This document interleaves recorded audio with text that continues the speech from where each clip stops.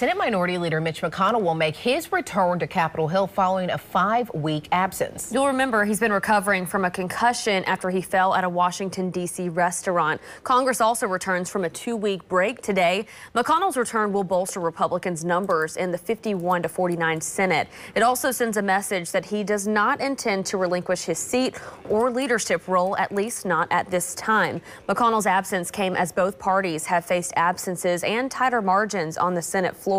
Senators John Fetterman and Dianne Feinstein have both also been out.